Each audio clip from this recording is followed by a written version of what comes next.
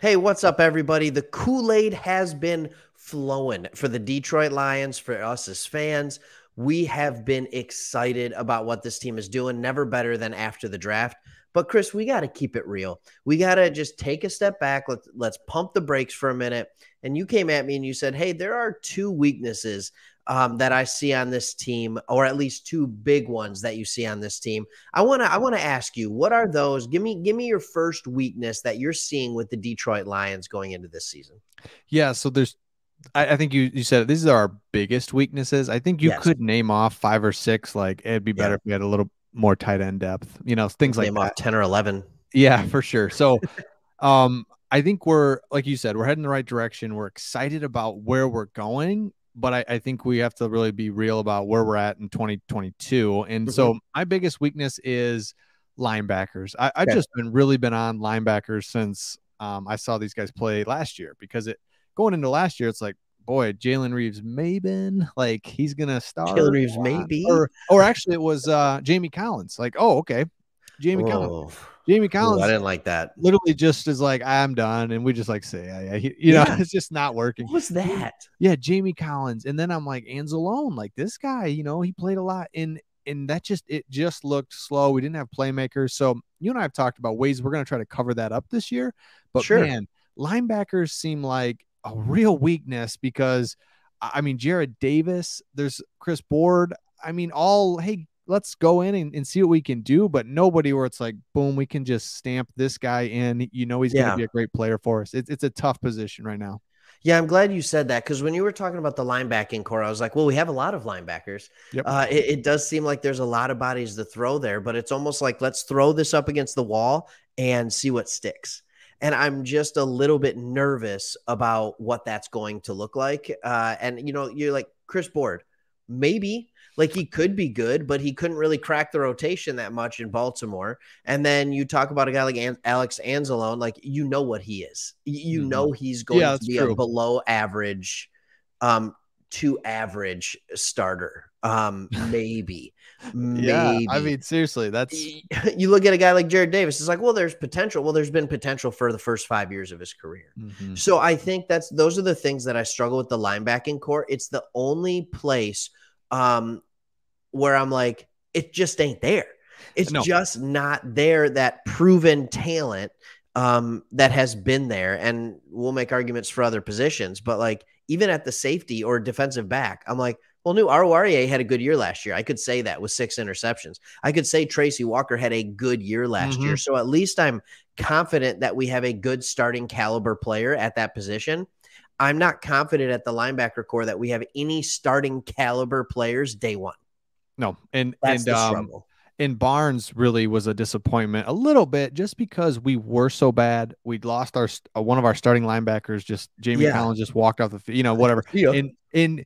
And Barnes just couldn't even play. Like you Right. think, hey man, get in there for a minute. Like give Anzalone a breather. It's like no, Yeah. no, we're not going to risk you in there. Literally, like in week 5, Yeah. it just felt like he never got in. So we'll see what happens there. We'll see what happens there. And I think the other side of it, I will go. This is a little tangent. Sorry. I know I All like right. to tangent. With Barnes, I feel like he was a disappointment because we all thought he was going to be a starting linebacker. He was a 4th-round pick, right? Yeah. So it's one of those things where it's like, do we really expect 4th-rounders to start in year one? I don't think we can, but still, with his athletic ability and just the way he looks, because he looks like a linebacker, doesn't he? Yes. You'd expect more. So you're going back in, and by the way, just to talk about how disappointing that season really was, how many names did we say about who our linebackers are, and we didn't even mention Barnes? All right. Right. And we didn't mention Rodriguez either because he's a 5th-round pick or 6th. I don't know what he was. Yeah. And you're just like, I don't know. But you had another reason. You had another reason or another biggest weakness. What's your second biggest weakness on this team? Yeah, another one that this might surprise you a little bit because I think there's more weaknesses, but this one's just Yeah. could be a weakness. And I have Jared Goff because I believe Okay. I really like him for what Sure. he is and what he can do for us. I don't, it doesn't bother me, and it's Yeah. like, hey, go get this. And you and I have done videos on like, what are other options? Like we're lucky to have him in a way almost. So I'm Absolutely. good with him, but I'm also like, man, he is there's two things that I don't like. Number one, he's not athletic around the line of scrimmage. Right. Like just gotta have the ball, be able to, like, I hate to compare Everything him to has to be Stafford. perfect for him to succeed. Yes, Yeah. where Stafford's more natural, just like he's a dude that's just going to pick up the ball at, any basketball court, be able to just be smooth. Like that's kind of how some of these Backyard guys pickup. are. Yeah, he Pickup is. game.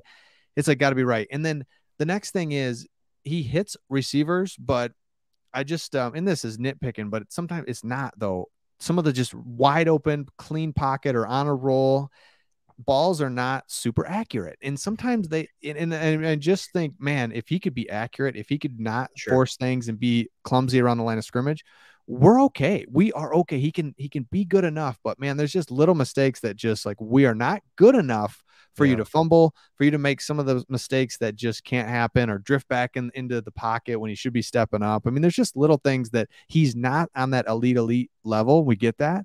But it's like, dude, just be like above, just a touch above average, and let us kind of just get through this season, see what we got. Because if not, we're just in really bad trouble. And it's just like, no, we just didn't have the quarterback. That's what it would be like, and it would just stink. Yeah, and that's a big problem to have your weakness be at quarterback, isn't it? Yeah. And I think when you say that, we've also done videos about why Jared Goff is fine right now and he's the right quarterback. And I agree with those videos as well. Here's the thing about Goff. Like, he's a game manager. That's what you kind of want him to be. You don't think he's going to be the guy who's going to go out and just win you the game. That's not what Jared Goff does. He had a couple of games where he did that last year, but like I said, I was rewatching some of the games, the Vikings game, our first victory. Yeah, he had a good game. He had good yards. He threw for the final touchdown as time expired. Like, he drove us down the field. It was really good. He also had an interception and a fumble.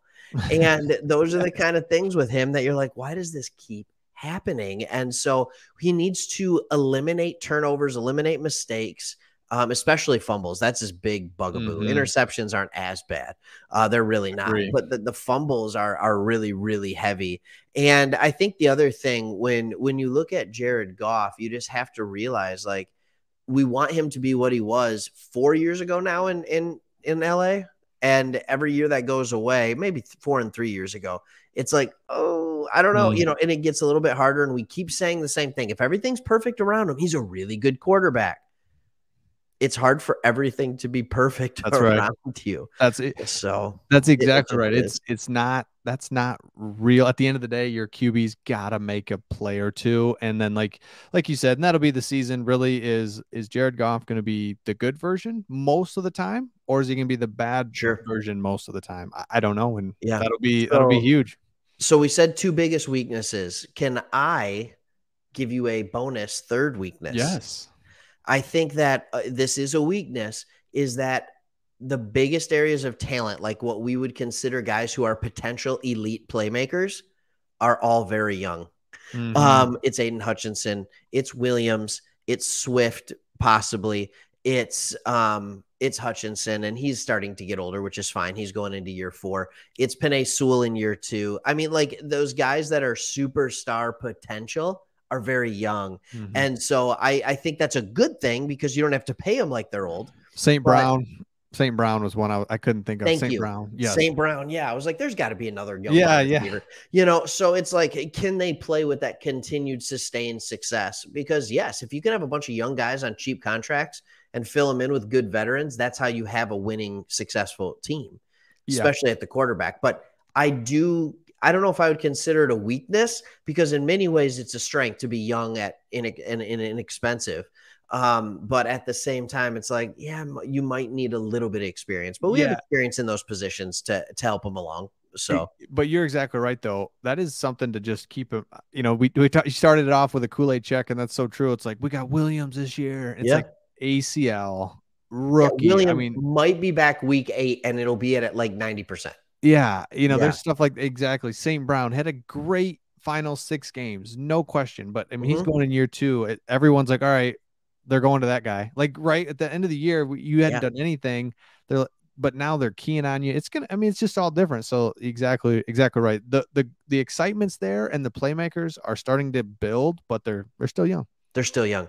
All right. Hey, thank you everybody for watching this video. If you liked it, hit that subscribe button below. Love the community here. If you have any questions or other future topics you want us to discuss, send us an email, sportstalkdetroit@gmail.com. We'd love to hear your feedback. We get those from here time to time. So send us that email, leave a comment below, and we will see you on the next one.